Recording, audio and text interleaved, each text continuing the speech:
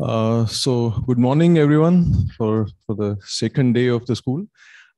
Before we start today's first lecture, I'll make some quick announcements. So in the evening, we'll go for conference dinner. You all must have got the address of the this Heuriger. But anyway, we'll leave the institute together at 5 o'clock. But if you want to go there on your own, then yeah, you know the address, and you can be there by public transport or taxi. Important thing is there they may check your vaccine certificates or tests. So please keep it ready on your phone or with you so that you can show it easily. And if you need to get tested, then do it before, because the antigen tests are valid only for 24 hours now. So yeah, and keep some warm clothes with you because it may get colder at night. So yeah, okay.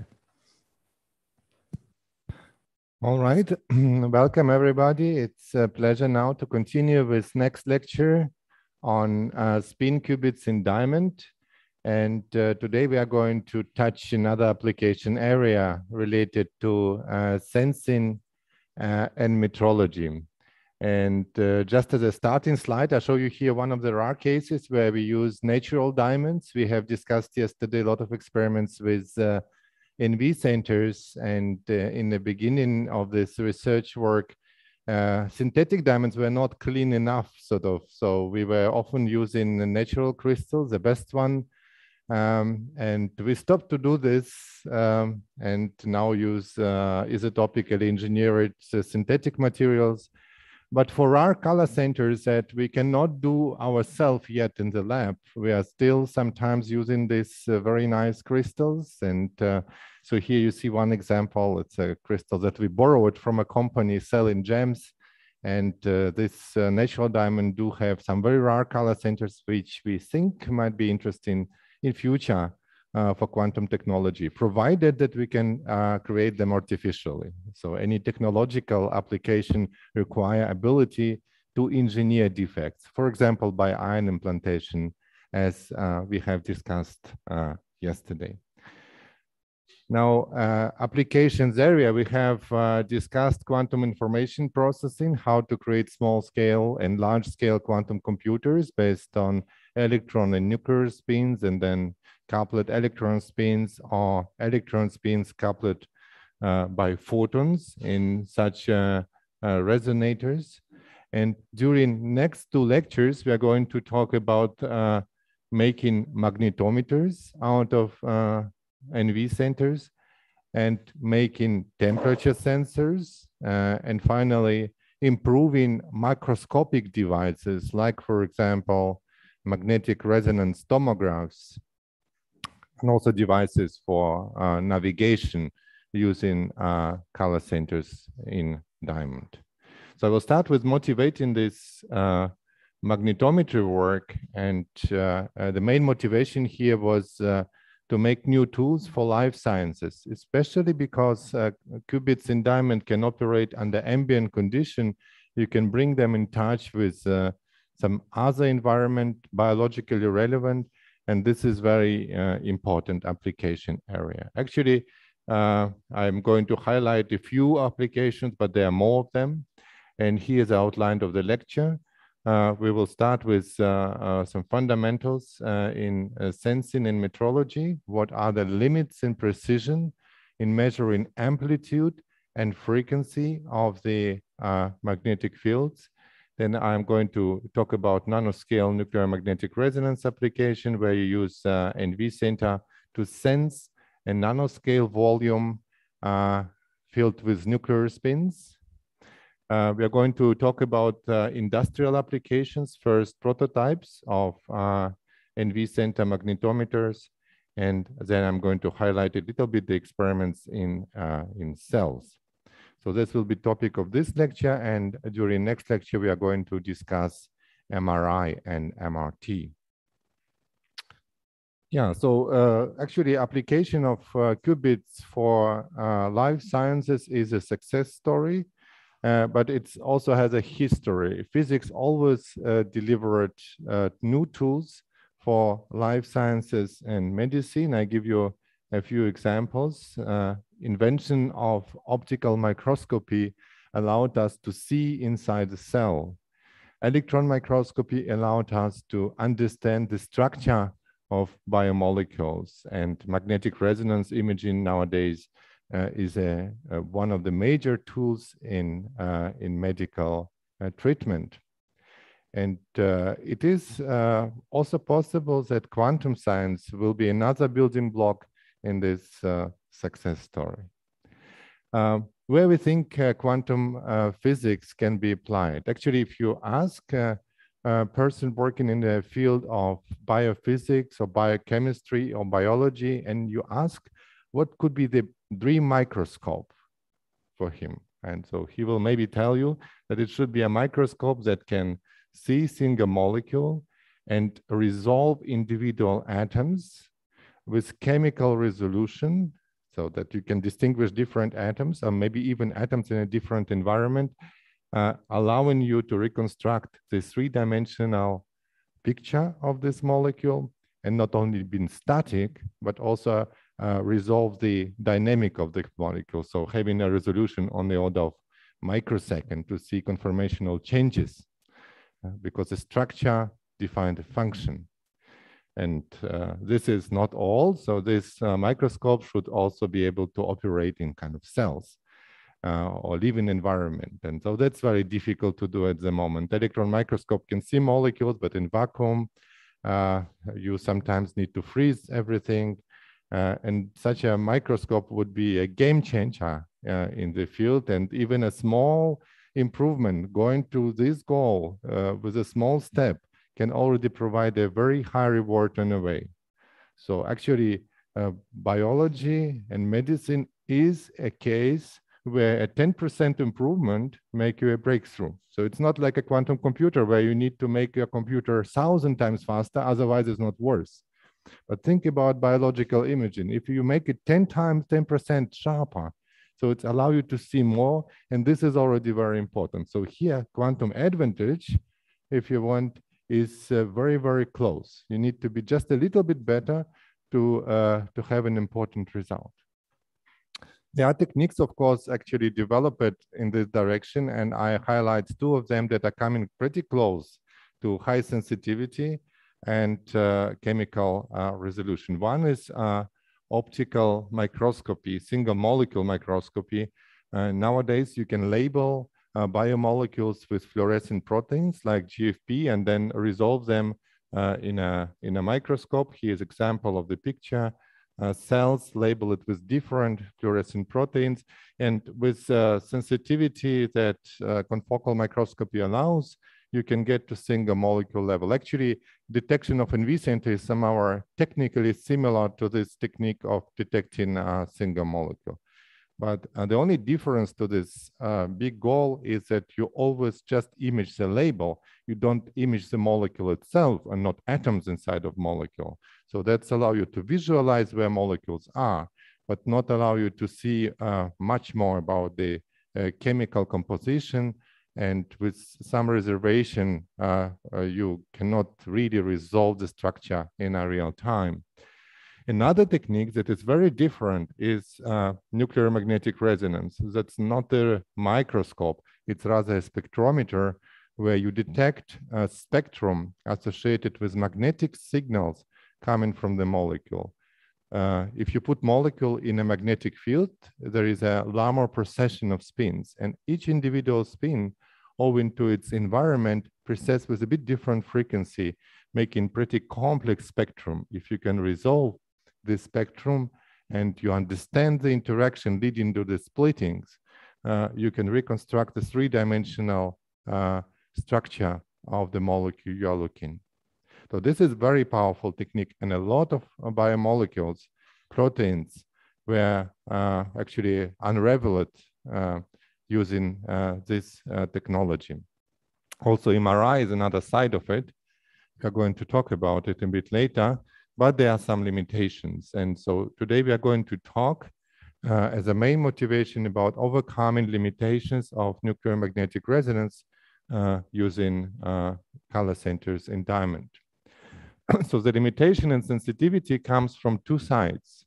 One is a low polarization of nuclear spins under ambient condition. Even in high fields, at 300 Kelvin, you have roughly equal population of different spin sublevels, and this leads to a very low thermal overshoot of spin you are going to use for detection over kind of unpolarized bus. Only a very tiny fraction of molecules or spins contribute to the signal. This fraction is on the order of 10 to the minus 6. Only one nuclear spin out of million contribute to the signal. That's very large loss of signal, leading to low sensitivity of the technique. Another limitation is related to the way how we detect the signal. In a conventional NMR spectrometer, the signal is detected by induction coil. So you detect a flux change through the coil, and this is pretty noisy, and this noise in the coil also limits the number of nuclear spins you can detect. Typically, you can measure 10 to the 12 spins, but in order to reach this number of polarized spins, you need about 10 to the 18 spins in a volume.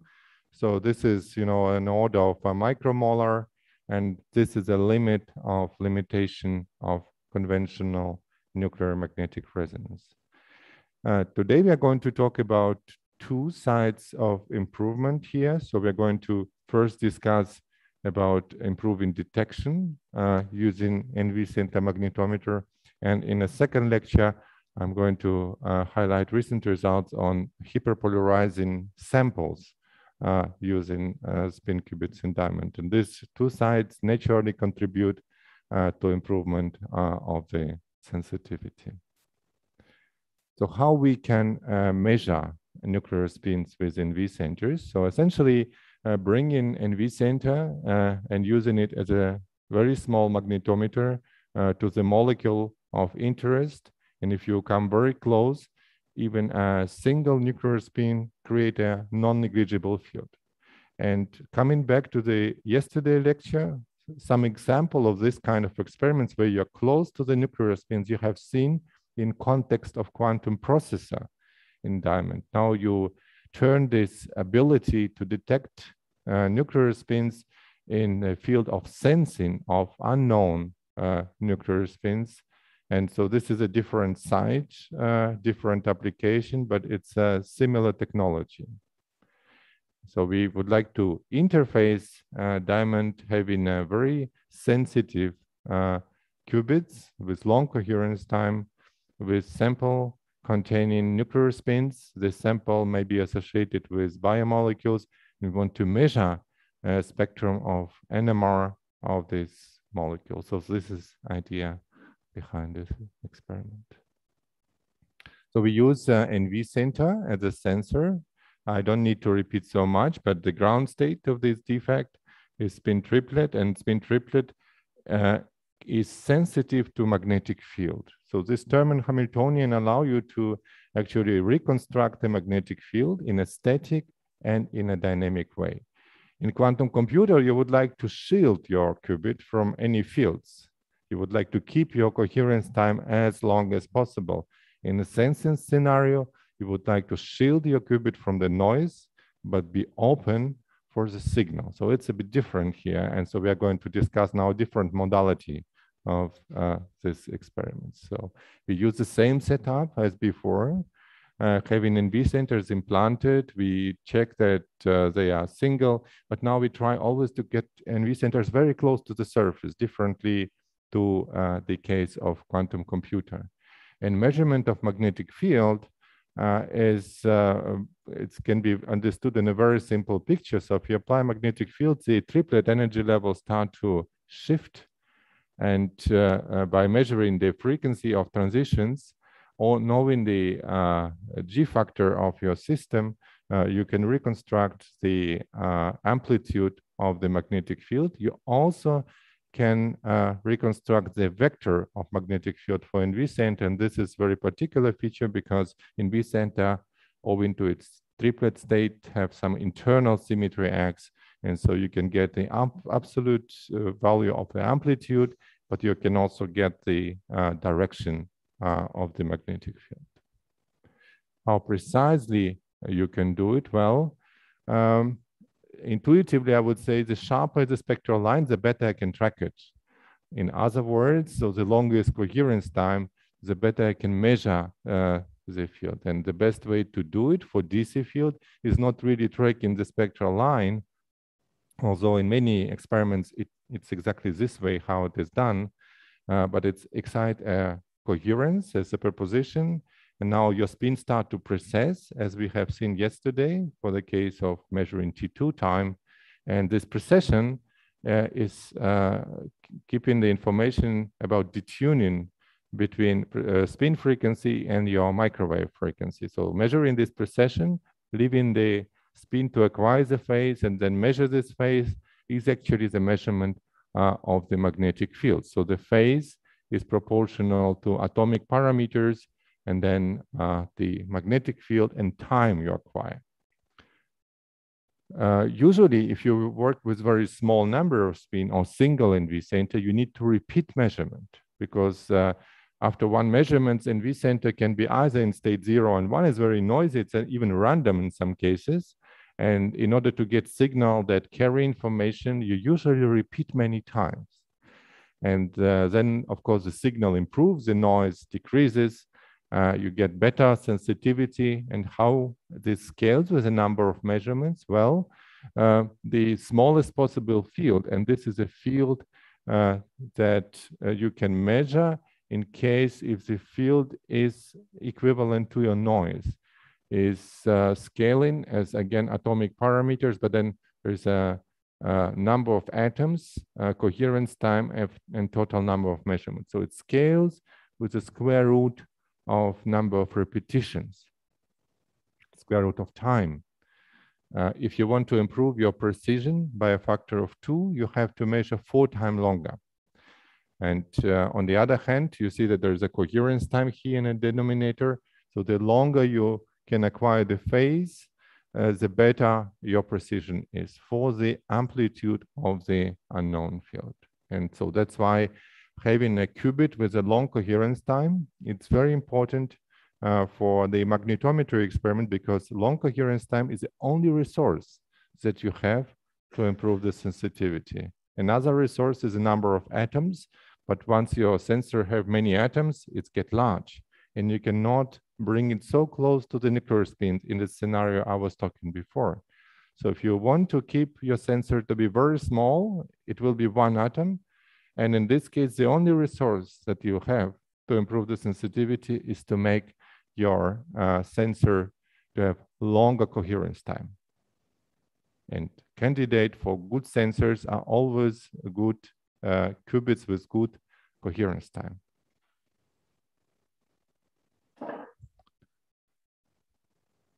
Right. So what about coherence time of NV center? For the best one, in Ramsey fringes, we have about 500 microseconds in isotopically engineered diamond. It's not always the case, this long coherence time for very shallow NV centers, but even for those, you have a few microseconds. And this translates to certain sensitivity and volume. And this product of volume multiplied by sensitivity is important benchmark for atomic magnetometers and magnetometers in general. So here is a picture from a recent paper by Morgan Mitchell, where he basically summarized performance on very different sensors. On y-axis, we have sensitivity in a fraction of the Tesla. And on x-axis is a dimension or size of your magnetometer. And there are different technologies here. Actually, atomic magnetometers can be extremely sensitive in a femtotesla scale, but they're usually quite large. And when they get smaller, the sensitivity drops. Squids, superconducting interference devices-based technologies also have very high sensitivity, but you need to cool them. And that means that they are getting larger because it's the size of the whole device usually you need to consider. And NV centers in diamond are somewhere in this range, especially the single one. So they're very small, less than 10 nanometers, so you can place them very close. They're actually even smaller than 10 nanometers, or even smaller than 1 nanometer. But here what matters is ability to get in touch with some other material. And so the standoff distance in this case is the depth of the NV center. So they're about 10 to 3 nanometers. They're maybe not super sensitive in this scenario, but the product, the volume and the sensitivity is actually unbeatable. So they're the best in terms of the standoff distance. So the ideal sensor would be somewhere here, down here, but so that's what we have at the moment. And we're going to discuss now experiments with the single color centers in different sensing scenarios, especially in detecting nuclear spins. Detecting nuclear spins mean detecting spectrum. It's not about detecting just the field. And so you need to think about how to realize a spectrum analyzer, not just a magnetometer. And so one of the ways to do it is to apply many of echo pulses we have discussed yesterday. Echo actually provides you kind of a barrier to external noise, except certain frequency. So this frequency can be detected as a phase accumulation. And so this most simple way to construct spectrum analyzer using NV center is to apply many pi pulses after pi half. And that's create a modulation and a sensitivity. You refocus all the fields except one that are locked in the phase and frequency with basically timing of these pulses. It's a bit similar to optical grating and optical spectrometer. If you want to detect a certain component in optical spectrum, you put a grating, and a certain direction, you get a phase matching of diffracted beams, and so you can select now different colors. And here you also can select different colors by selecting now not the angle on a grating, but selecting the time between pulses. So that's allow you to make a spectrometer out of your qubit. And so then you can make your sensitivity function design. You can make your sensitivity function sharper if you put more pulses, and you can tune the frequency if you make a time in between pulses shorter. We are going to get a bit more details about this technique later. NMR nanoscale is also a bit different from NMR in a conventional spectrometer. You work with very small number of spins. And if the spin number is very small, actually, you come to an interesting regime. For a few spins, you don't need to polarize them in order to get the signal. For a few spins, there is always an imbalance between spin up and spin down. There is a kind of a noise on the polarization that you can use in your favor. For example, in a 3-spin ensemble, there will be always one overshoot. You can have 2 spin up, 1 down, or other way around, or all 3 spin up. This all fluctuates, but in every single moment, there is always imbalance. And this imbalance can be much larger than the best thermal polarization. So if you have a very small number of spins, there is always a square root of n, which is overshoot of one spin over another. And that can be used actually to detect significant signal. For a single spin, there will be always 100% stochastic polarization, because single spin can be either in spin up or in spin down, as we have seen in the picture of quantum jumps. The spin was not polarized, but in every single moment, we have seen this pointing up or spin the pointing down. So it was polarized in every single moment. So it's kind of interesting feature, which can be interesting for detecting quite a significant signals without doing too much effort. Just hearing external spins, and that will provide a signal. And so we apply echo pulses to tune our sensitivity function to the resonance. And this is one of the spectrum we have recorded some time ago. We had just oil, this viscous oil on top of diamond, and NV center was about 2 nanometers below the surface. And we have tuned the sensitivity functions through the Larmor precession frequency of nuclear spins. Here you see the signal.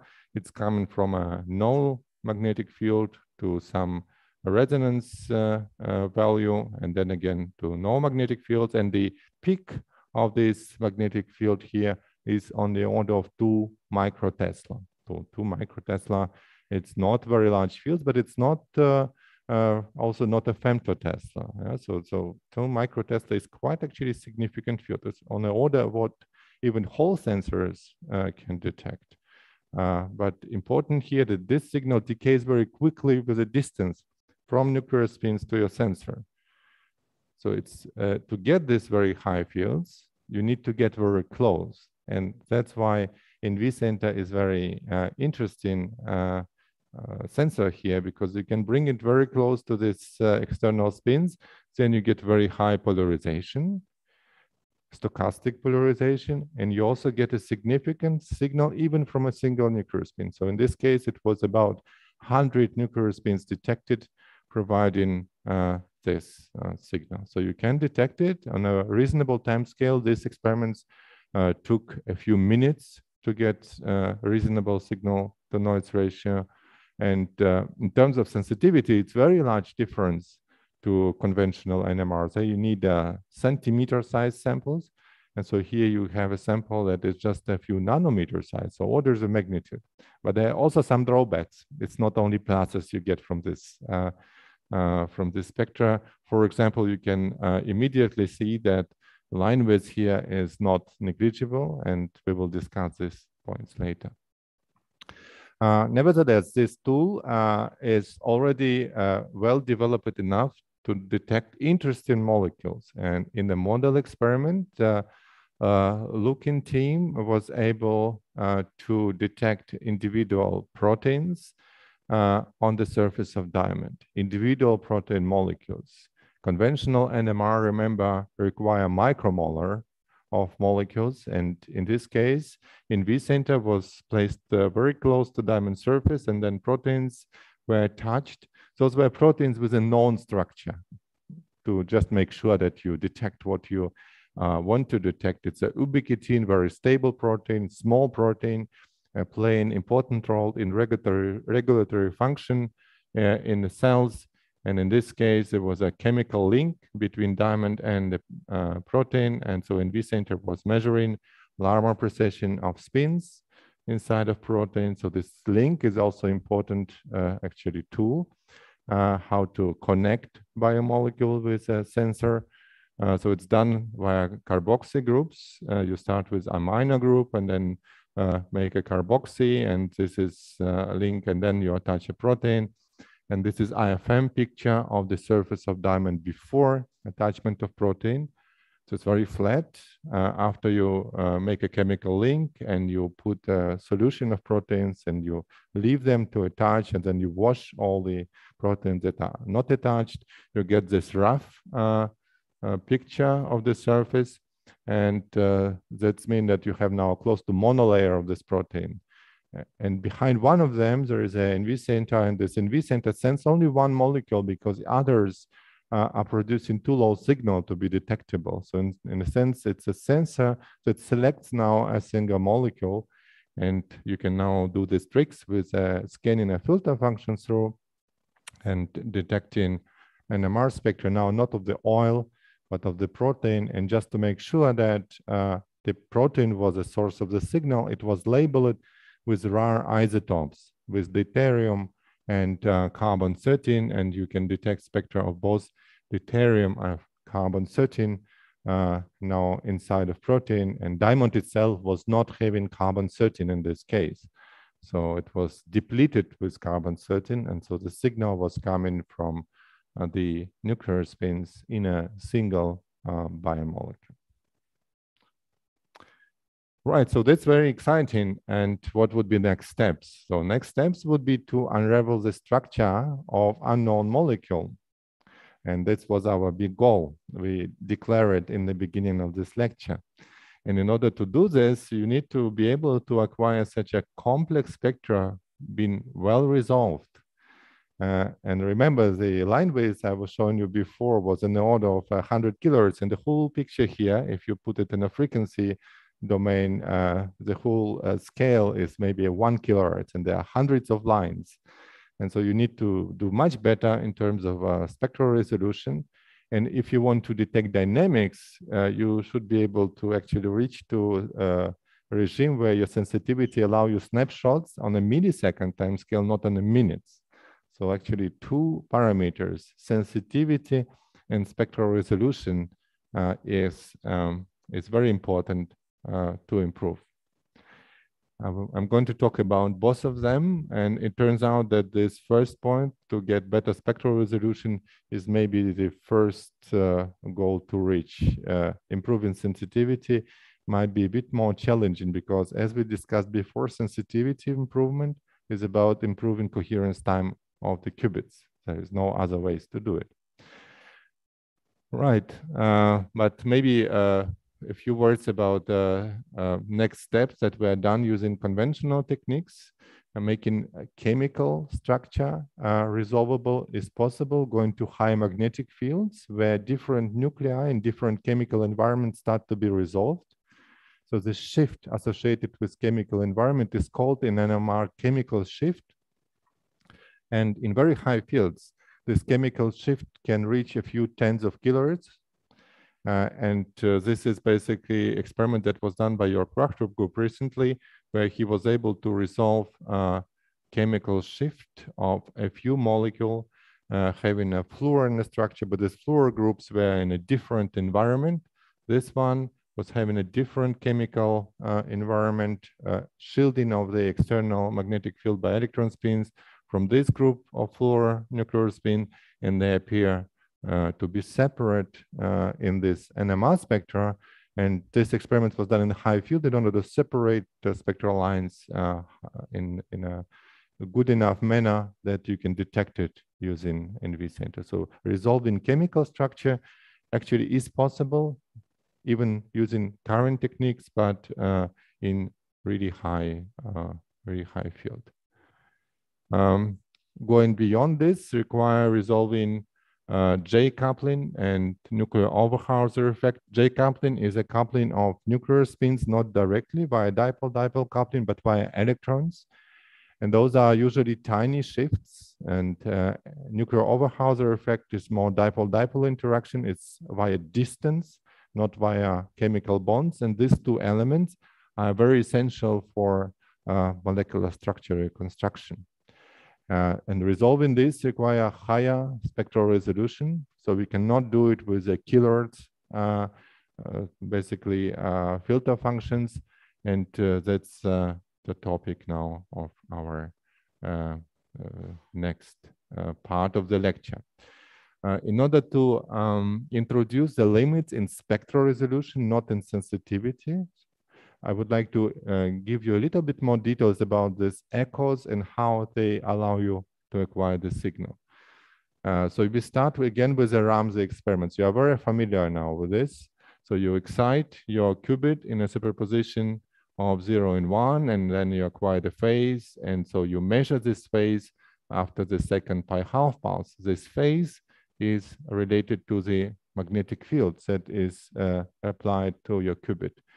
Now, if you have some noise and the energy levels start to shake, of course, that reduces your ability now to measure the phase.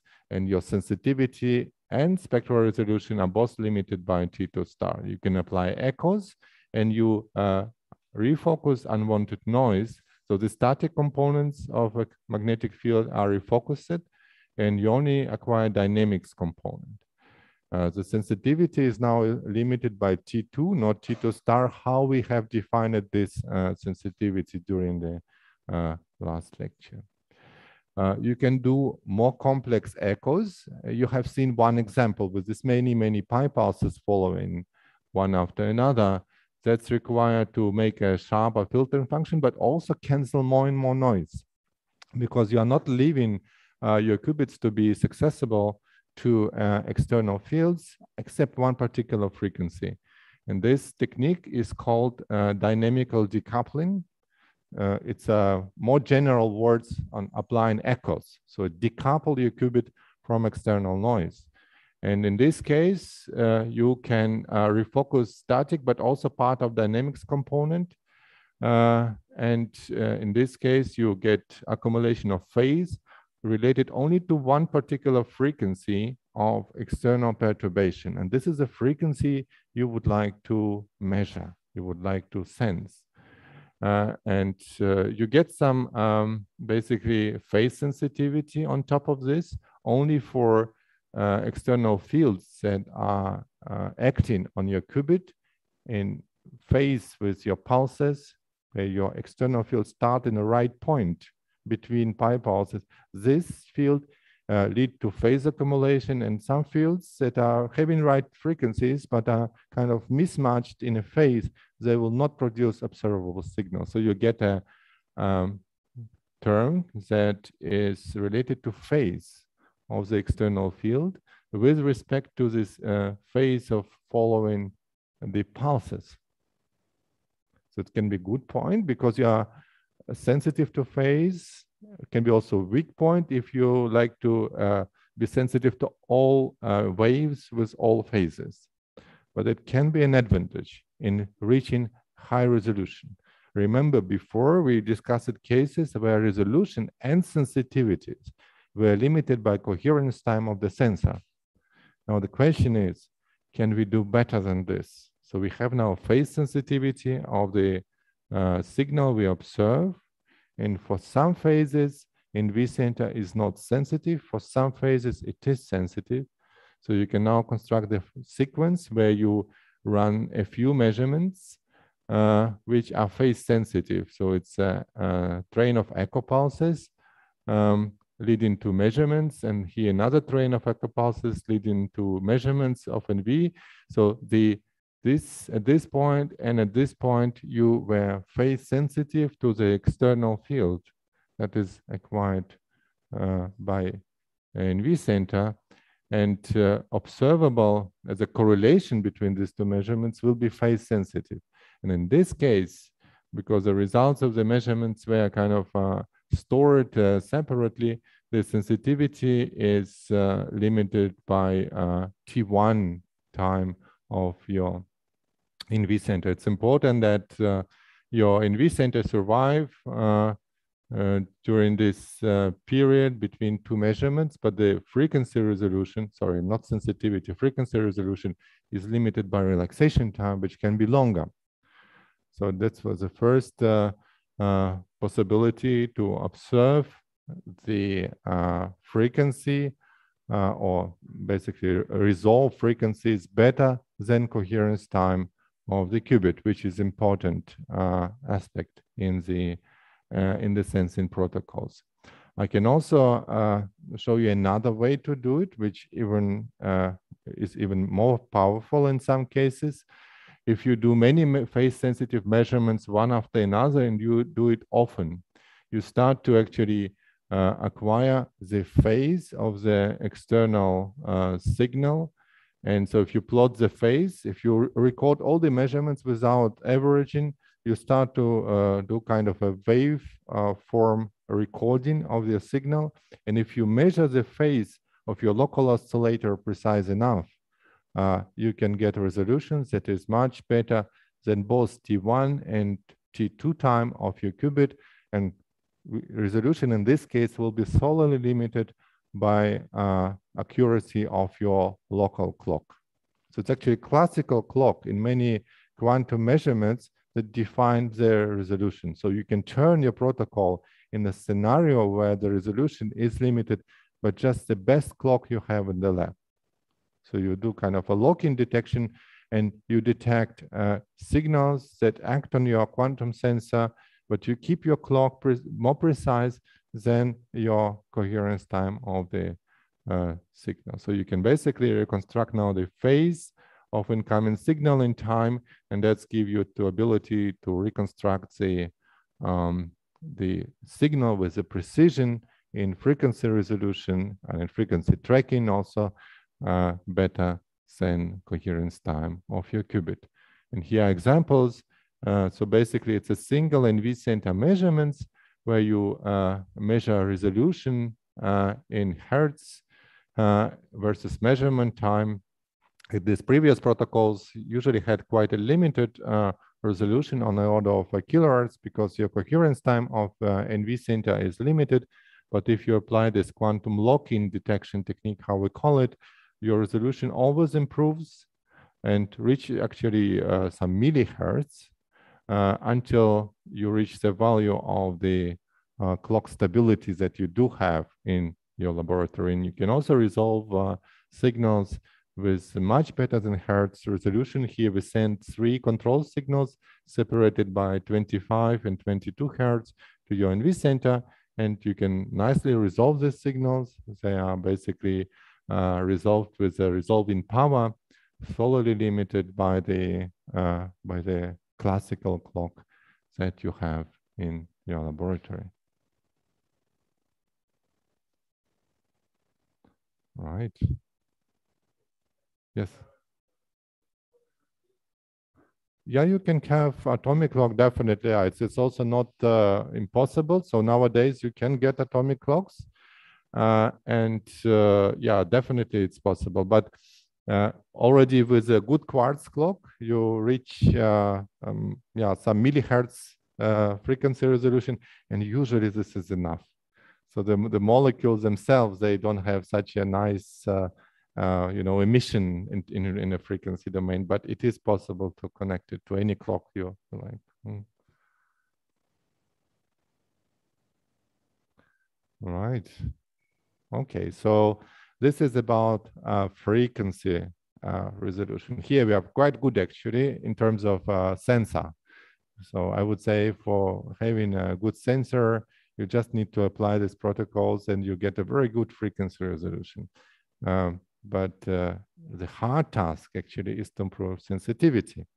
Sensitivity is solely limited by coherence time. And so as we know from quantum computing, having a long coherence time is always a hard task because it's about protecting your system from many effects. Surfaces, especially here in sensing, you need to be close to surface. But surface of diamond, you usually don't control 100%. Any interface usually is a big unknown. And so basically controlling the noise from interfaces, from inner defects in a solid is usually a hard task.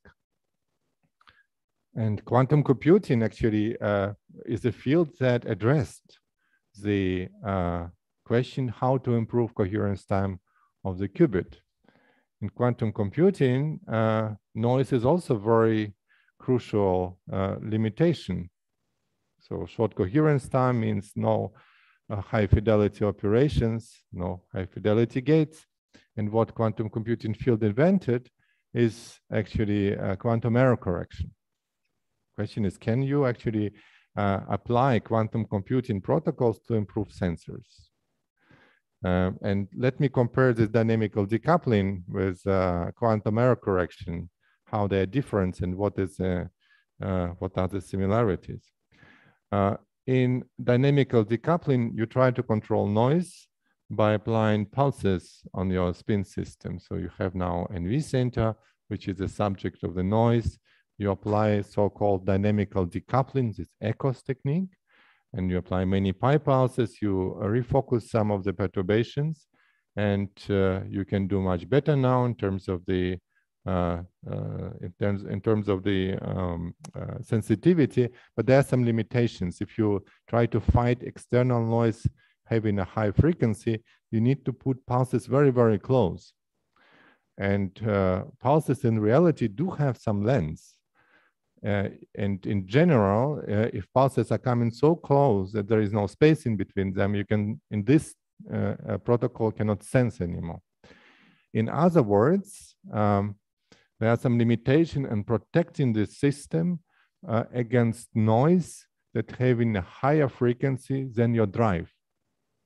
In more general statement, you can say that you can protect your quantum system against noise using these drives, provided that your drive Rabi frequency is higher than the highest frequency in the noise.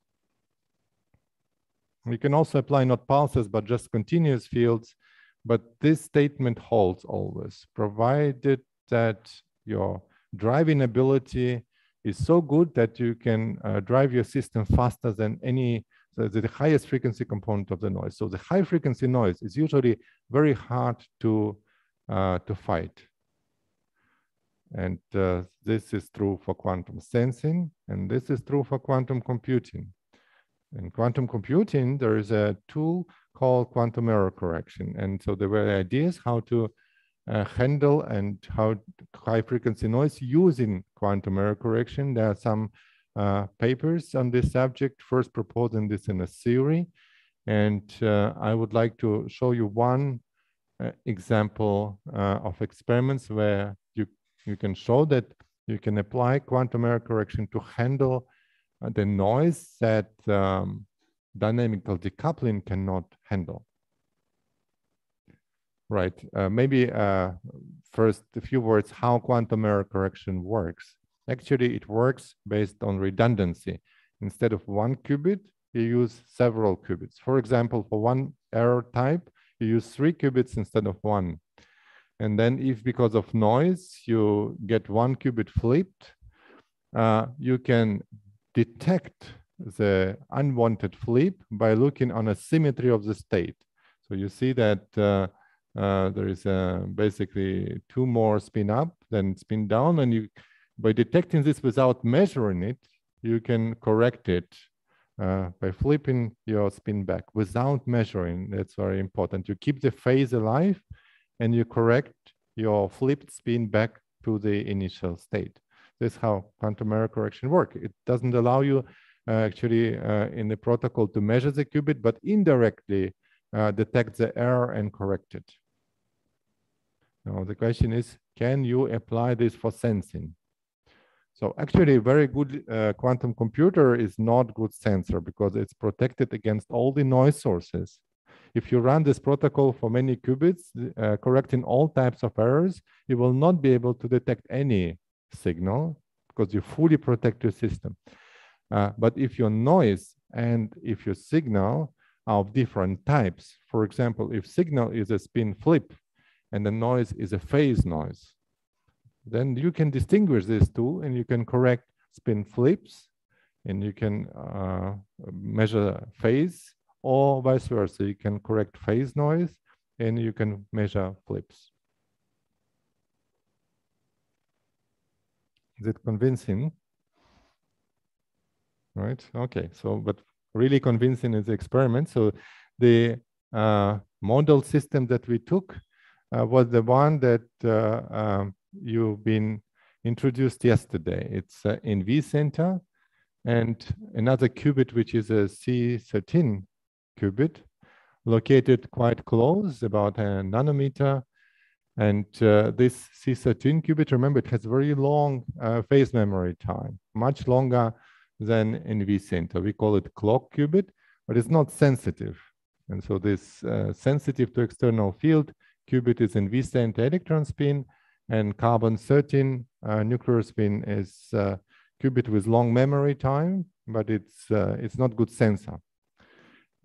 In a general quantum computing protocol, you would need a third qubit, but in case if one qubit is much better than the other, you can use 2 of them to actually improve the bad qubit and still being able to sense. So it's very particular scenario that was developed for sensing here, where qubits are not the same. So you have one qubit in V center, which is sensitive but bad in terms of coherence time, and another qubit, which is not sensitive but very good in terms of coherence time. And so we try now to merge these two. So the protocol we have developed for this, it's not a very general error correction protocol, but it's now adapted to this situation. And I would like to guide you through this protocol and show you how you can correct the flip error and still sense the phase. So we start our measurements with entangled state. So before we made a hard work to create entanglement between nuclear spin and electron spin using tools that we have discussed already. So we start with initial state to be 0, which is a state of an V center electron spin and nuclear spin down, and -1 and nuclear spin up. Now this superposition between 0 and -1 start to acquire the phase during a free evolution. This phase is the one that you want to use to measure external field. But now, so you at some point, you get an error and the electron spin get flipped. Instead of a -1, you get to 0. And so instead of -1 here, you get to 0. So the flip. From this point, if you would continue your measurement, you will start to acquire the wrong phase. And all the information you gained about the phase, that's mean about the external field is now gone. So you want to correct this error and still keep coherence on NV center. Now what you do, you apply a CNOT gate between electron spin and nuclear spin and disentangling these two.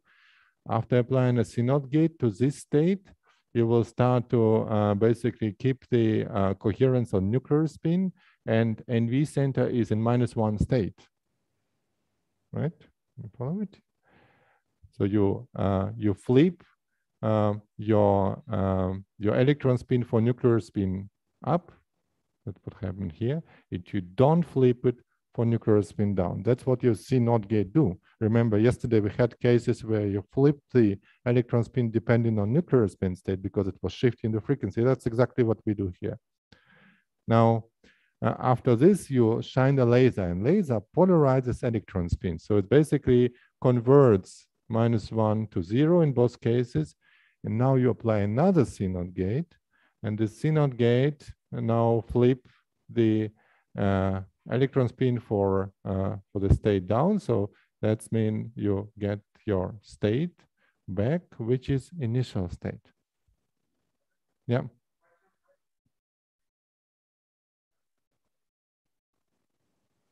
So if you shine yeah, so this is not working because you don't know when the error comes. So you have to be able to protect it against. You mean to shine the laser so often that so you need to disentangle. When you shine a laser, you basically kill the coherence time. Here, the coherence is still in the electron spin state. It will kill the coherence. So here, the electron spin state is now in a pure state. You don't know which one, it's 0, 1, but so here you can kill the kind of reinitialize the electron spin without touching coherence. So if you would do it here, you would just repolarize your electron spin and your measurement will be gone. Mm-hmm. Yes, yes.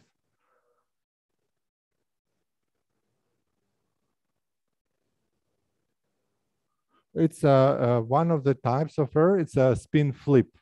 So it's flip minus, so it's basically spin flip, but spin flip 0 to 1 or 1 to 0. So that's how it's defined. So it's there are only two types. So you can decompose anything to two types of errors, and one is a spin flip, and the other is a phase. So sigma X and sigma Z. So this is basically what you will get here.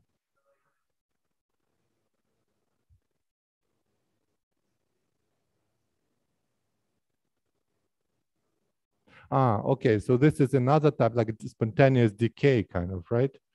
We will discuss this later. Even this can be decomposed. So to this type of errors that we discussed. So the other is more complex, but actually it's interesting. It can be decomposed into these types. Yeah. Yes.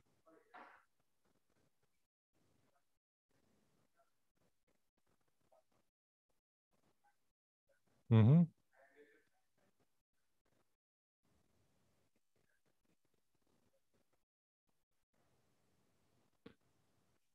So if I shine the laser, it will reset to the middle of the right. This is correct.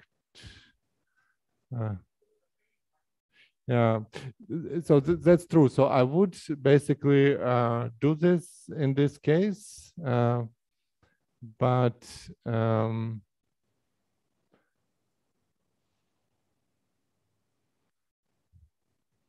so it might actually work, and indeed so. But you know, just shining the laser even during this shining, so it can be some perturbation.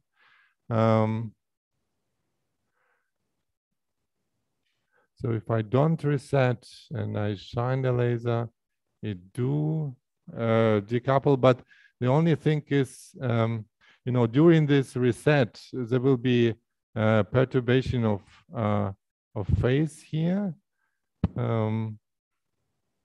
Yeah, so I kind of not 100, so I'm not 100% sure. Maybe there are also some ways to avoid this, but I'm a little bit.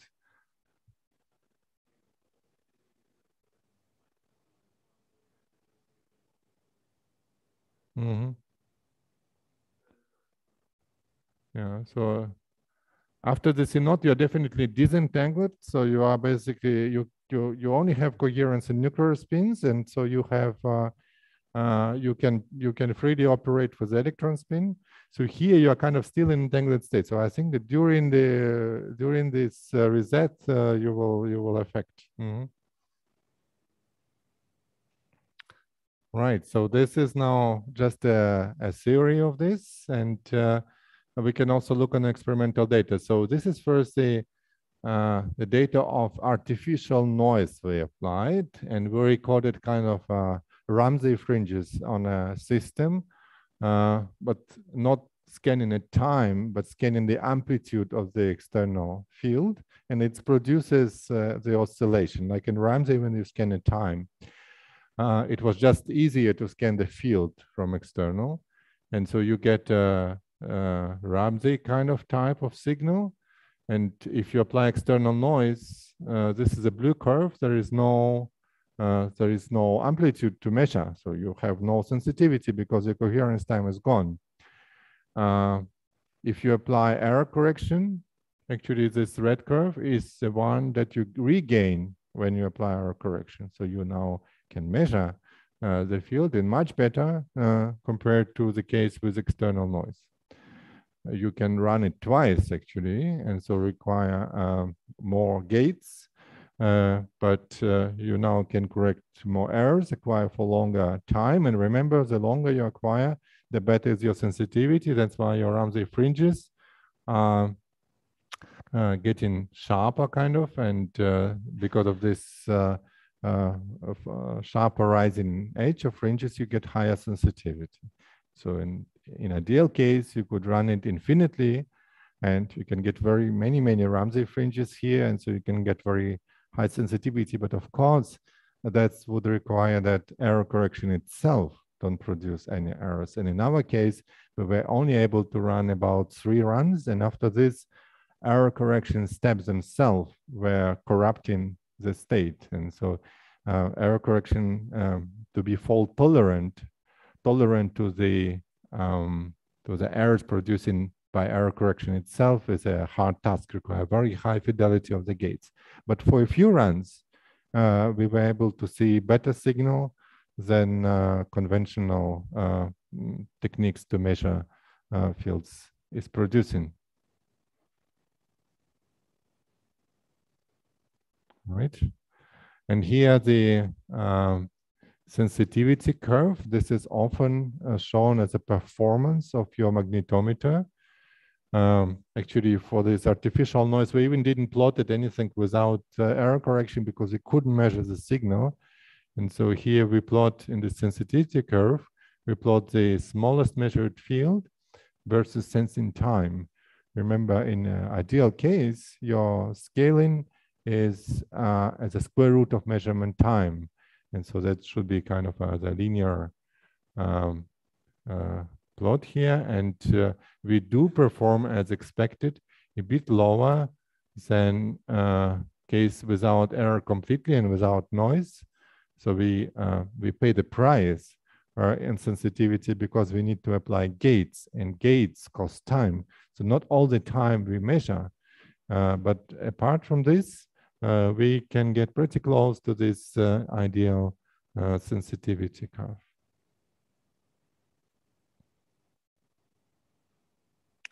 All right, so it's a very different way to correct errors. It's not dynamical decoupling. Yeah, I think we can actually make short break, and we can continue after the break. Yeah,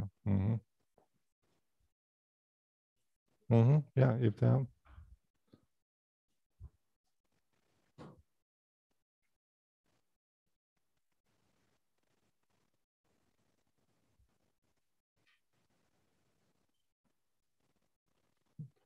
people are warming up, I can ask something. So a few slides before you said that, yeah, so if you have multiple spins, then you have the problem with polarizability. That's some spins will up and down, for example. But then, and then it's preferable to have single spin. But then if you have multiple spins, then you have better signal. Or so can you compensate with? Yeah, so if you have more spins, even in this case of stochastic polarization, you can still win a signal, the square root of number of spins. Yeah.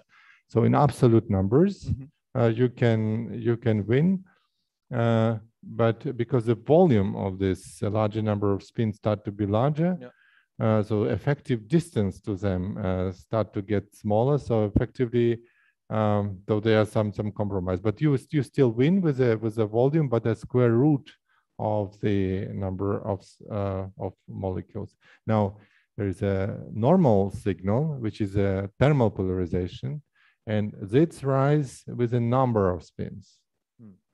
So you basically have one factor that going linearly with volume, and the other is the square root. And at one point, this linear rise overshoot the stochastic one. Okay. Yeah. But for very small numbers, the stochastic is larger than the thermal. Yeah. And then maybe, so if you are in a super radiant state, I mean, I don't know if I understand it correctly, but I would expect that then all spins are oriented in the same way. Then maybe you win because then you have larger spin, and then you don't have this polarizability problem. Right. So if you would have a correlated state, you might win in some cases, definitely. But so here we are talking about like different molecules that are moving around. So usually quantum correlation can be built up inside of the molecule, but not basically in this disconnected molecular ensembles. Yeah, but I agree with this. Okay, thank you. So maybe one more question, if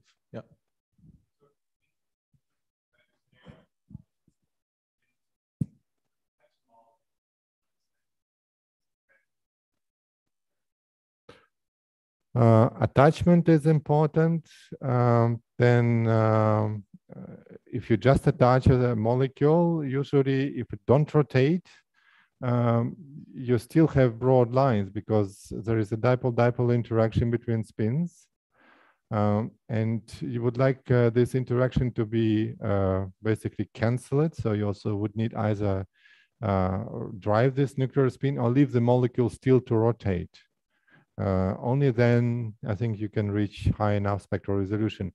Your sensor is having a very good spectral resolution already, but the signal itself, so that's it's a challenge at the moment.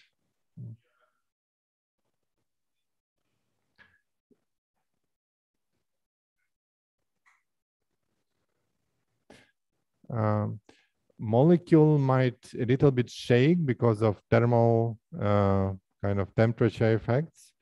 So if it sits, it's a little bit vibrates, but these vibrations are quite small. They are on angstrom timescale, except the conformational change of the last protein, which is a functional, which is often like to be detected. So these large conformational changes where protein goes from one state to another, that's something that, of course, larger, but that's something that one like to look for. We can continue the discussion in the coffee break, maybe. And yeah, let's meet in half an hour.